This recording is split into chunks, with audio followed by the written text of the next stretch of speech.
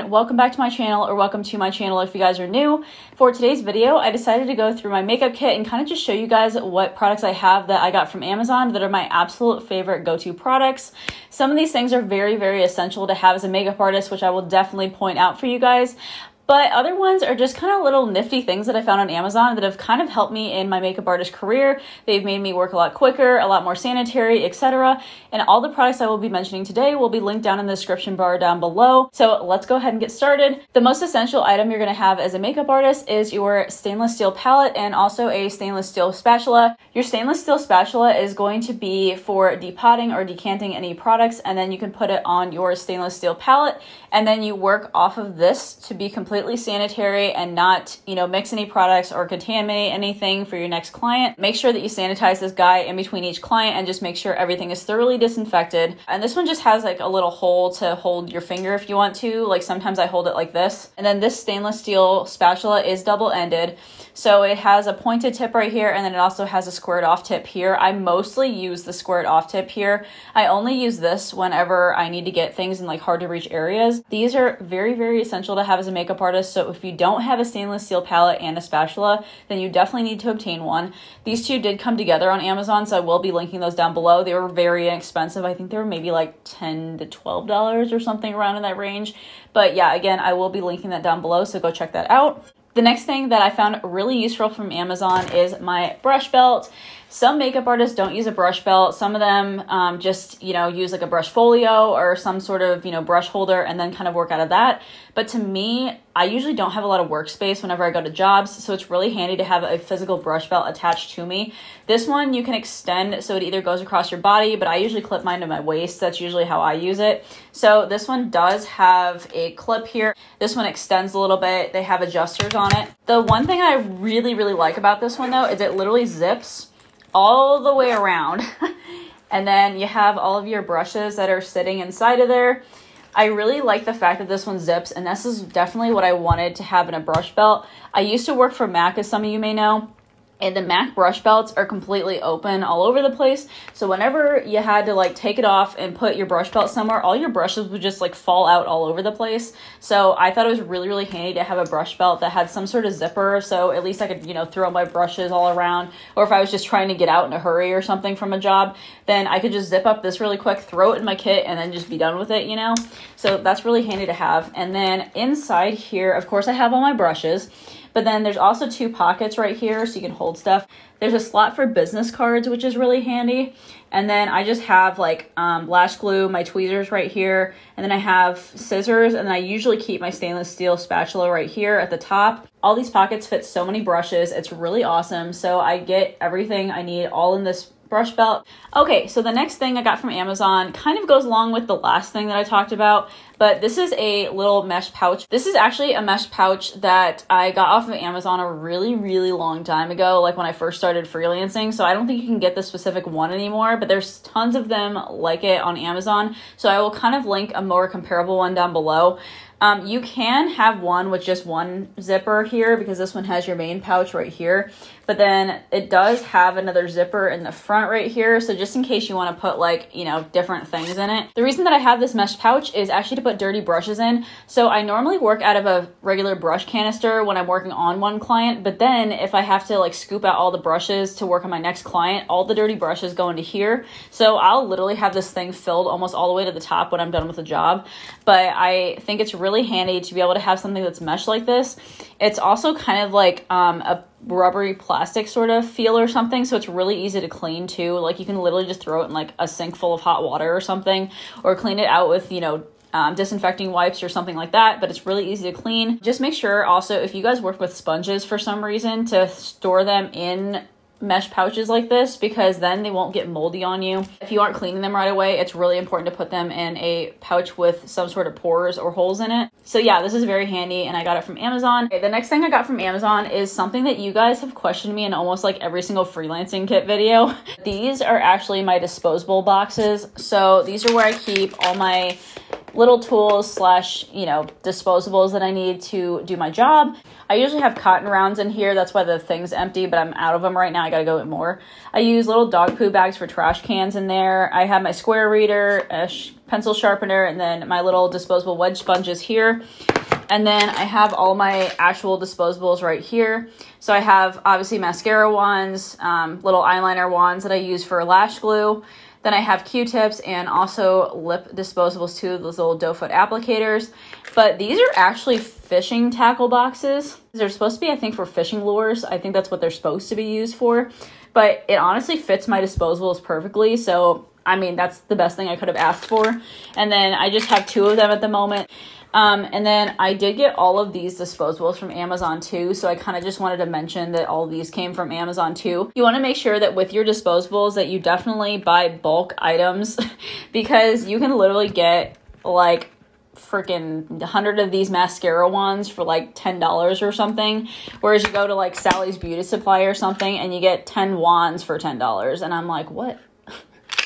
So yeah, make sure you buy in bulk for your disposables from Amazon because that'll definitely give you the biggest bang for your buck. Plus, you're just going to throw them away anyway, so why would you spend like $10 on 10 disposables, you know? The next thing I got from Amazon are these little spray bottles. These are used for my water to wet sponges, and then I also, of course, put my alcohol in here too. I believe these are about 2 ounces or so. I'll have to double check, but I'll link it down below. But yeah, I got these little spray bottles from Amazon. I just think they're a lot more handy than like you carrying around a whole entire bottle of like 70% alcohol or something. So yeah, I just got these and they just fit perfectly in my kit. So that's what I have for those. Next, I always get questions about these two, but these are actually the PET spray bottles. They're powder spray bottles. So I literally have powders in here. And then what you do is you twist this to the side and you literally can just like spray out powder through here. It makes it a lot more clean than just, you know, using an actual powder container, dumping it in the cap, and then working from there. But this is really, really easy because literally all you do is you spray it, you know, on your palette and everything where you're working, and then you literally just have to sanitize your whole entire palette and you don't have to clean this. This also makes it really, really fast and easy for you to do whenever you're working on jobs and you got to rush through like 8 people or something. So yeah, keep this in mind. Really nice for your powders. The next thing I have from Amazon is this guy right here. So this is just a little dropper bottle. I don't know how many ounces it is. If not, it's like maybe like half an ounce or something. But yeah, I usually use to put all my foundations in here, but now I have the Face Atelier bottles and those are like really small anyways. But if you guys have any heavy like glass bottles or something with foundations or concealers or something, these things hold actually a ton of product. I mean, I don't ever have to hardly refill these and they're so tiny and compact. They are plastic and again, they're dropper bottles. So you just twist it off and then you have the little insert right here. This part just pops off completely and then you can just pour your products directly into it. But again, these things are super small. Like this is the size of a normal water bottle and then this is how big they are.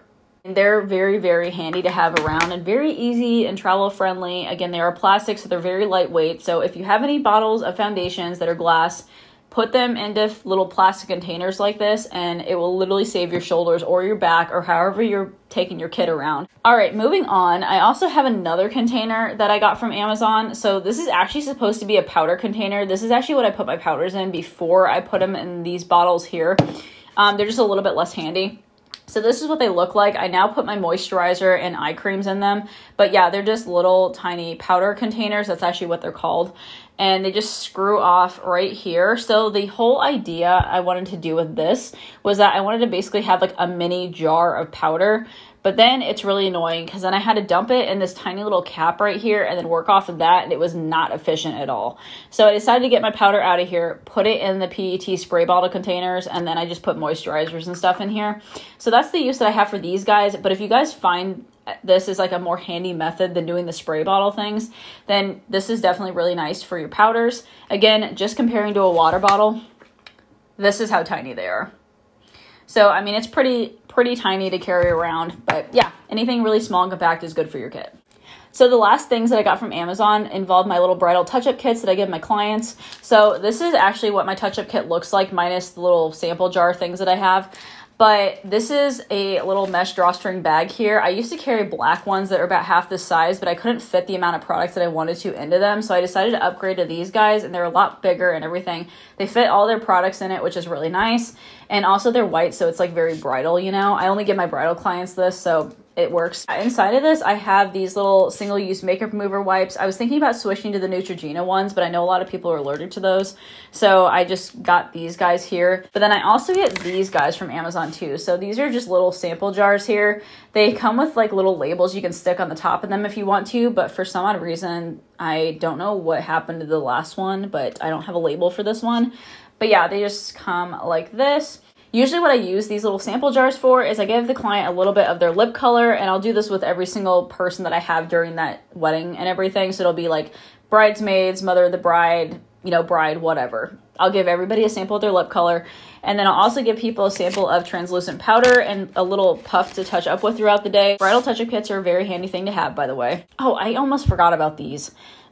These are little clips that I got from Amazon. So I used to have those like crocodile clips that held all the grooves in them and everything, but they dented people's hair like no joke. And especially if you do the makeup after the hairstylist leaves, you don't want to dent their hair or do anything. I mean, you can do the trick where you put a playing card like in between their hair or something and then clip the, clip down so it doesn't dent it or anything, but that just seems like a lot of work. So I ended up switching to these guys. So they look like this, and they just have, little prongs right here so you can clip down people's hair. The really nice thing about these guys though is that they don't dent the client's hair, and they have like quite a bit of a grip to them, just, being tiny how they are. But yeah, you literally just pop it like right in your hair.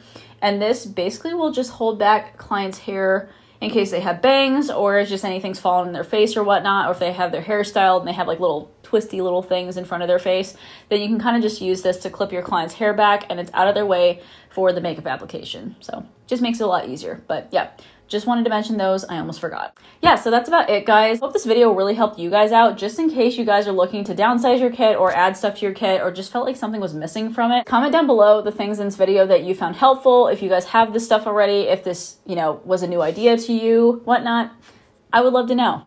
As always, don't forget to like, subscribe, and also hit the notification bell, and that will notify you of every single video I upload. I hope you guys are having an amazing day, and I will talk to you guys in my next video. All right, bye.